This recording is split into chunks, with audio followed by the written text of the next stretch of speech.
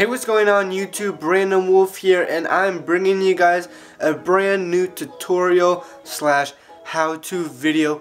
In this video, I'm going to be teaching you guys how you can use your DSLR camera to stream on OBS. You can use a face cam while streaming with your DSLR camera. So before we get into this video, make sure you subscribe, smash that like button for more tutorials and great content.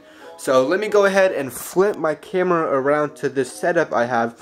Right here on the tripod, I've got my Canon T7i plugged in to my computer HB Envy, and I've got my Blue Snowball Ice microphone. So first things first, you're gonna want to do, I'm going to go ahead transfer my voice over to the computer screen right now, so I don't have to just keep holding this, and then I'll cut back to the actual live footage of how it's all going. Oh, before I go, guys, I gotta tell you, I almost made a very dumb mistake. Turn on your camera first, and you just heard that, and this little menu will drop up. You gotta plug USB, not a regular USB, your cable that your camera came with. Like this cable usually has this little thick thing towards the end. You gotta plug that into your camera, and this will open. It's called EOS Utility. I'll leave a link down in the description below, but let's go ahead and transfer it over to the computer to begin the tutorial. Now we are looking on my computer screen. The EOS utility popped up when I plugged in and turned on my camera. You guys see it recognizes it, EOS Rebel T7i.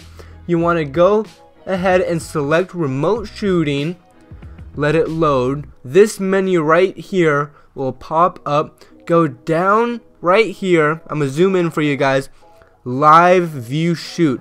Press on that one time. You guys might have heard my camera click on, and here is the live shoot on my camera. You guys see all these boxes and stuff. You can get rid of it by pressing right there, and boom. So we have to keep this up, so we have to keep it open. We're now in OBS. I just have my computer display up so you can see exactly what I'm doing, but you can name your scene anything you want. You can make your sources anything. So in sources, you want to right click, go to add, and go down to window capture. Press on that. This will pop up. You want to press OK. You want to go to this window, EOS Utility 3. I don't know if you guys can see it right now, but let me just press OK and show you what it shows on OBS. This little screen here. So what you want to do is extend it as big as you can, because we need to crop it to fit the camera screen itself. So each side, you want to hold in Alt and drag it into each edge of the camera screen. So that's the right side, then the top, and then the left side, and finally let's find the bottom right here, all the way down there. There we go. Hold in Alt, and then you can crop it to that size. And then if you want to extend it, let me put it in the top left for you guys. If you want to extend it, don't hold anything, just grab one of the corners and you can extend it any way you want. You can make it full screen, you can make it top left, anything you want. Let me make it full screen for you guys, and you can see what exactly you're looking at. Let me go up to the chair and you guys can see me. You guys can see me right here. See how it is working. And if you want to put it in like the top right or anything, just drag it in, make it a fairly small size, and you can put it in any corner that you would like. So that's gonna wrap it up for this tutorial. I hope it was helpful. It really helped me out, and I'm definitely gonna put it to use and stream on Twitch using this setup.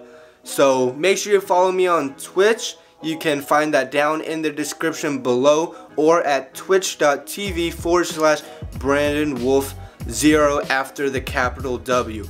So like I said, I hope this was helpful. Make sure you share it to your friends, people who have been dying to know how to do this. And good luck to you guys using this, and I'll catch you in the next video. Peace. Guys, I almost forgot to mention, you guys saw my microphone on top of my camera. That does not do anything with the sound. Sound does not come from the camera at all. It comes from my external microphone, my blue snowball that I have. So if you have like a blue snowball or another microphone that you can just plug into your laptop, and you've got it all situated with OBS, you're fine. But if you don't, you might have a problem. The sound does not come from the camera at all. So that's the only backside of this, but other than that, it is flawless. So that's all I have to say. So I hope you guys enjoyed.